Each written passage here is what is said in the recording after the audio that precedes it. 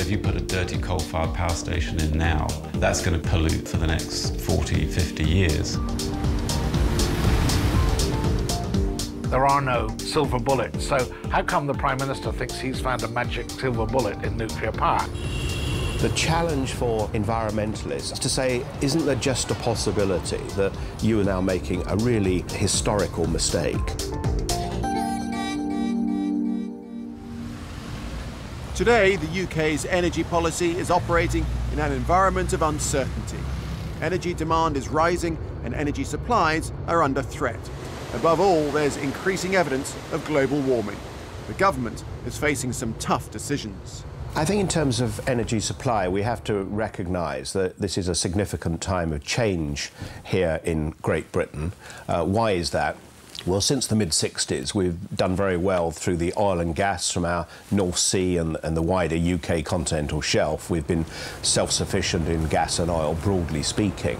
But those reserves are now in decline. And secondly, the nuclear reactors we have, which currently produce almost 1/5 of our electricity, are old. They need to be decommissioned. So by 2020, they'll only supply about 6 or 7% of our electricity. I think those issues about energy security, alongside the real challenge to the planet of global warming, has meant it's a good time for the UK to think its overall energy strategy. In 2003, the government's Energy White Paper was published. It established a formal policy for the first time in 20 years and proposed positive steps towards increasing Britain's share of cleaner, greener energy. The government's 2003 Energy White Paper was something that overall we welcomed, and I think that the government did set itself some clear targets when it came to developing renewable energy, when it came to developing energy efficiency measures as well. But many were disappointed at what they saw as the government's failure to deliver. I think that the problem is that they never really took the 2003 White Paper very seriously, and consequently it didn't meet its targets. I mean, it might have met the Kyoto targets that it set itself of 12.5% cut in CO2 emissions, but in terms of the tougher target that the government set for itself of 20%, it's not going to meet it. In 2006, the government published a further energy review designed to take stock of progress since 2003 and examine what further measures could be taken to reduce Britain's carbon footprint. The 2006 review was needed because of that lack of progress in meeting the goals in the 2003 White Paper. And really the objective was to take a hard look at what the government and others were achieving and look at the measures that would be needed to reaffirm and actually, achieve the goals that the 2003 White Paper set out. We want to see a 60% reduction in CO2 by the middle of this century. Now, that's probably the most ambitious target that's ever been set by a government, certainly in Great Britain, maybe worldwide. And there's a sense in which we need a multifaceted approach to that. Energy efficiency, renewables, all sorts of things, I think including nuclear. There's a sense in which we've got to throw everything at it if we're going to make our contribution to saving the planet from climate change. And it was in that context of energy security and concerns about global warming that we advise in the Energy Review that nuclear should play a part. Unofficially, many felt that a nuclear revival was the real motivation behind the Energy Review. The government pretended that they needed another energy review, and I think it was really a fig leaf for what Blair wanted to do all along, which was to introduce nuclear power. He was always in love with nuclear power. He always wanted nuclear power. He hadn't managed to get it into the 2003 Energy White Paper, and he wanted another chance to introduce it. The idea that the Prime Minister had an open mind on this subject is just a fantasy. He always, and to some extent, he'd have done better if he'd been more direct and more honest about it and said he's in favour. He's entitled to be in favour of nuclear. He's wrong, but he's certainly entitled to have an opinion. And what has actually happened now is, of course, people mistrust the Energy Review because it was seen as another dodgy dossier. Nuclear power is probably the most contentious and emotive method of energy production.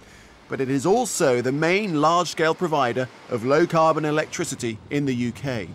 With many nuclear power stations coming to the end of their lives, Britain is facing a dramatic shortfall in its electricity generating capacity. I think what we need to do is step back and just say, well, what are the real issues? You know, what are the real fears? What are the real challenges facing us, and how do we tackle them? I think we do now have strategies to tackle the legacy of nuclear waste. We have to do that anyway, nothing to do with new build. I understand people's concerns about terrorism, and of course we need to build in, literally build in, to any new generation of nuclear reactors a concern about terrorism.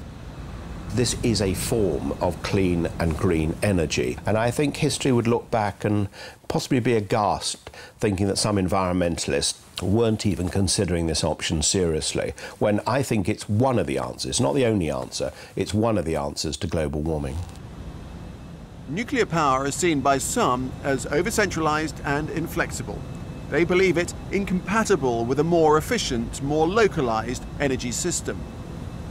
The things that's really important to understand about nuclear power is it's an illusion to say you can have nuclear power and all the other options. It's not true. Nuclear power requires you to have very centralized electricity generation, very large units. It's only economic if you build it in 1,200 megawatt units or so. That means that you have to use those stations all the time. If you take a centralized power station, it applies to nuclear as much as to fossil fuels, is 2/3 of the energy is wasted as heat up the cooling towers or whatever. We say you should have a decentralized system rather than a centralized system, so you're building power plants closer to point of use. That's a much better way to go. Despite these concerns, the government believes that a nuclear rebuild will not hinder the development of a decentralized energy system, and that the two energy models can and will coexist. We need to see the development of renewables, microgeneration, but also I think combined heat and power. But that'll be a complement to the old national grid system. There's massive amounts of things that can be done and should be done and must be done in terms of energy efficiency, because that's the cheapest, most cost-effective way and the fastest way of making really deep cuts in CO2 emissions. We have poor designed products, we have poorly designed buildings, we have poorly designed power stations, and this is such a huge area that the government could tackle, and it could tackle it very easily if it wanted to. The starting point for reducing carbon emissions is to save energy. The 2006 review recognised the need to launch more radical measures to reduce the UK's energy demand. One very striking idea that came into it that will need to be explored a lot before it ever happens is the idea that our electricity and gas suppliers would actually have targets to reduce our consumption of electricity and gas in a very explicit kind of way. Now, that is something that the government is opening up discussions with the companies about, but it's actually quite an interesting idea, and I expect there will be some resistance from some of the companies about that very big change that's implied to the kind of business models that they would actually operate. Some believe achievements in the UK's renewables sector have been half-hearted, but the government is pushing the nuclear option because it's seen as the more familiar way forward. But on the world scale, renewables are already making a major contribution.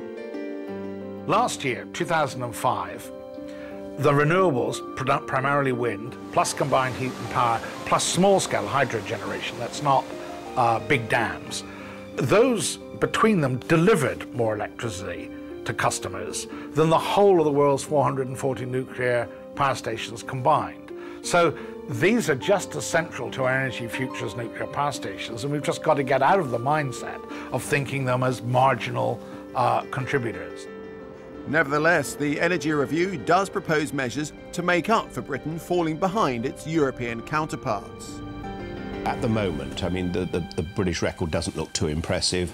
Maybe only 4% of our electricity comes from renewables. It's for that reason, because we're committed to renewables, that we want to see a 5-fold increase, so that by 2020, maybe 1/5, 20% of our electricity will be coming from renewable sources. So far, most of the investment has been in onshore wind, which should provide more than 5% of Britain's electricity by 2010. The UK has also massive marine and tidal potential. It's likely that offshore wind will lead the way in the renewables revolution, followed by wave and tidal technologies if their development is successful. In the longer term, other marine renewables, tidal, for example, or wave, have potential in the UK. We've got one of the best resources in the world there. There's still a lot of technology development that needs to be carried out to make the devices more survivable and get the costs down. It's a very hostile engineering environment, so there's more research and development needed to make that happen. And the other area that is very important in terms of renewables, I think, will be bioenergy for the UK. Now, that could mean solid biomass for power generation and for heat. It could also mean developing liquid fuels for transportation purposes as well. And that is obviously a big prize to, break our dependence on oil for transport. Would be one of the biggest prizes in energy policy. But the world will continue to use fossil fuels for the foreseeable future. 30% of Britain's electricity is still generated by coal, one of the biggest sources of CO2 emissions. To cut these emissions, carbon capture and storage will need to play a central role in the UK's energy portfolio. We have to make coal carbon neutral because of what's happening in the rest of the world.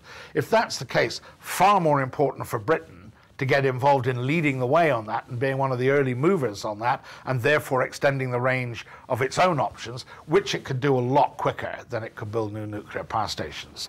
What we now need to see is the full-scale development of carbon capture and storage, both when coal is being burnt and when oil and gas is being used. And I think that's the challenge for a lot of different countries now, to bring on these, what I would call major demonstration projects, to see if the whole chemistry set of carbon capture and storage can be made to work. Technically, it can be made to work, but we now need to actually demonstrate that.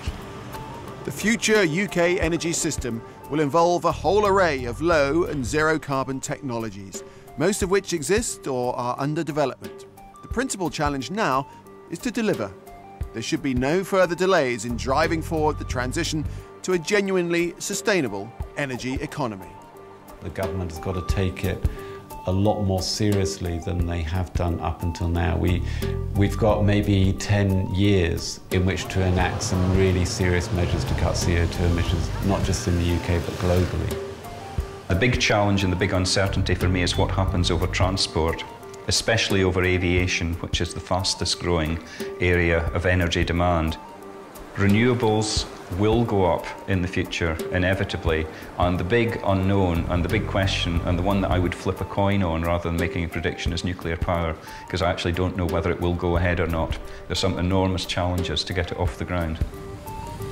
Could we have gone to a zero carbon economy? Yes, we could do. In my view, the technology is within our reach. If you like, it's inside the envelope of our technical and economic competence to do that. But whether it's within our political ability to do that, I don't know.